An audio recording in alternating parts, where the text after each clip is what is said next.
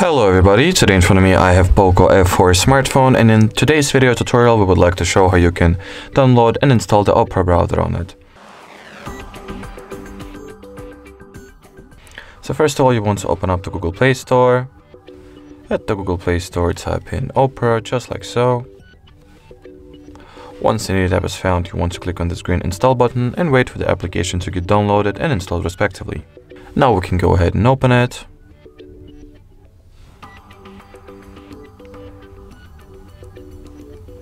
Let's go ahead and start the setup process by tapping on this continue button. Here you are able to choose whether you want some of the options to be enabled from the start, or you can always tap on the skip option and leave their configuration for later.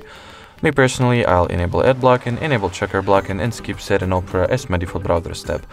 At the last step, it is required that you either customize the permissions and accesses you're going to give to the Opera, or allow everything it needs, which I'll do myself, just like so.